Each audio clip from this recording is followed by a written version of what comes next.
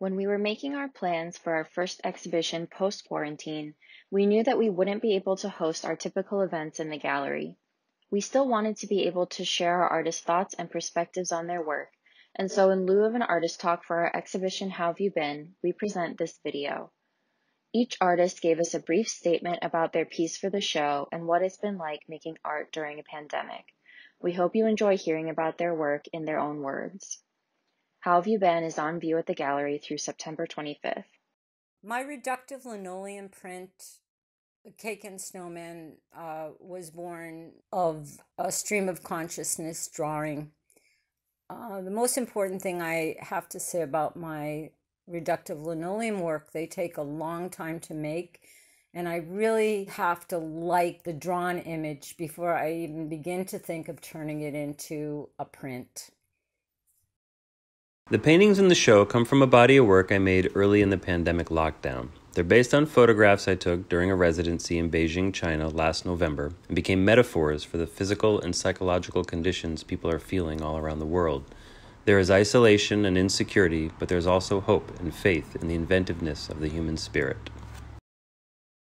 Most of my paintings are spiritual in nature, not so much in terms of the subjects, but embedded within the process of their creation. Using the spray can and brush, these mediums become a metaphor of the physical versus spiritual realm. The brush interacting with the surface being the physical, while the spray can's atmospheric nature never touches the surface. The cool blue hue alludes to the collective mood during these crazy times, composed of chaotic fast marks and blurred lines. The triangular composition surrounded in darkness with bright lights at the focal point gives the viewer a sense of hope and perspective. Both these works present an imagined history of the object itself while reminding the viewer of the bias in history's telling. Old and ancient things are a contemporary product, their importance forged by the effect of time, but their real histories often speak to the violence of empire and their subsequent downfall. With our nose pressed against the backdrop, the virus has made clear our systemic failures and our need to enter into an age of recuperation. We must make new through reuse, recycling with intention, and rediscovering the world through an altered lens that is more empathetic to a just society. In these deeply challenging days, meditating on these blossom forms and escaping into the pleasure of color, texture, line, and shape have been a wonderful gift for me and have reawakened my sense of hope. In our darkest times, we must remember the beautiful things. So I'd been in a funk because of Donald Trump and the pandemic and everything else awful going on in the world and wasn't producing much art. And I had been watching RuPaul's Drag Race religiously every week to lift my spirits, and Crystal Method, one of the queens on the show, wore this outfit based on Bert and Ernie, and I fell in love and was immediately inspired, made this piece, and got my art mojo back thanks to her. When the lockdown started here, most of my projects were either canceled or postponed, and the city went silent. If I compare our society to clockwork gears, I felt like it was the moment that the machinery broke apart and our time stopped. The paintings in the series Pause were the first paintings I made during the pandemic. This series is supposed to represent the state of mind I was in at that moment. I spend a good amount of my time painting letters and figures daily. If a pause number 1 and pause number 4, those painted characters represent time. The loosely painted white scribbles were added after I had finished painting the characters. During the lockdown, I was nervous about supply shortages. For each painting, I had a limited amount of white paint in a small cup, and I had a rule that I needed to use up the white paint to complete each piece. Using up the white paint in the cup for each painting reflected a mentality of not wasting anything in order to get through the situation. My cranberry bog paintings have always had an uncanny, even slightly nightmarish atmosphere. When I painted this canvas during the early stage of the lockdown, I felt it had gained another layer of truth. Encounter captures a coexistence of the synthetic and organic and blurs the line between the two. Nature is represented by black and white hummingbird images.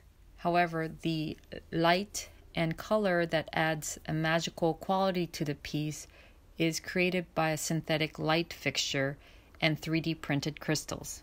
I also incorporated the motif of the hummingbird in this piece called Fallen. In this piece, I was imagining how it must feel like to either be sick or to be part of the struggle for racial justice during the pandemic. And there was this grief and pain that I internalized into this bird form.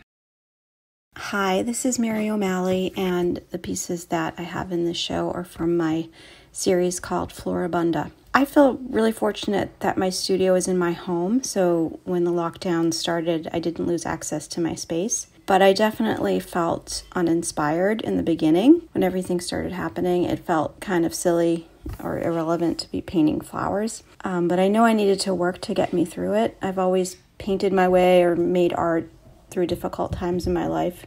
And I know that I needed to see art right now more than ever, so I needed to make it as well. As this series relates to the current moment, I think of it more as an escape from reality rather than confronting anything specifically. My work is always about a reaction to nature or a relationship to nature. And in the case of these pieces, I was really retreating into a fantasy of nature. These pieces really depart from any realistic or representational depiction of nature in terms of the color especially. There are definitely colors not found in nature, and I was really just having fun by surprising myself with different unusual color choices and pushing them to be kind of a bit over the top.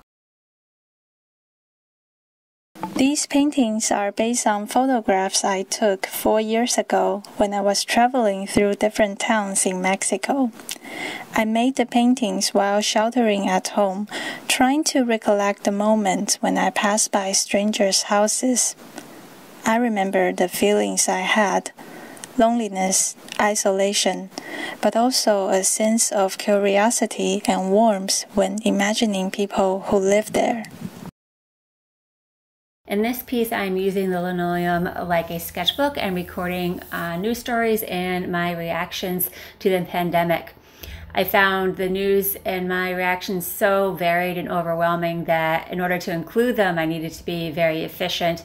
And so within the heart, I decided to include universal icons expressing all of the unbelievable stories and people affected by the news in that simple imagery. What has kept me grounded during the COVID-19 pandemic is taking walks in nature and reaching out to friends. My studio building in Harwich was closed in mid-March. The painting in the show, Marsh Path, was started in my Harwich studio and finished in a makeshift studio in my living room.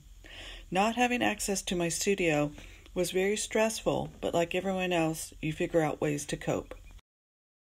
Over the last few months, I've been exploring a website that collects public surveillance footage and using screenshots from this footage as source material for a new series of paintings. I had been hearing about how other countries were dealing with COVID-19 in the news, but through this footage I've been able to experience an unadulterated view of streets, businesses, and landscapes from around the world, mostly devoid of human activity. Over the last few months, this has become my way of staying connected to the outside world and finding fresh visual inspiration in foreign environments despite being otherwise restricted.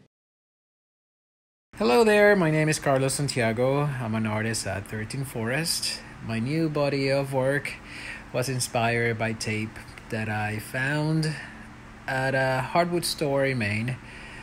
These tapes are very bright and colorful and very nice colors, I would say. And I was looking for ways to incorporate them in my paintings that I was going to create this winter. And once I realized that I was going to be on a lockdown, I knew that would be it. I would have to really sit down and just create happy, bright paintings. I'm very excited with the results, and I think it's something that I'm going to be continuing using in my future paintings.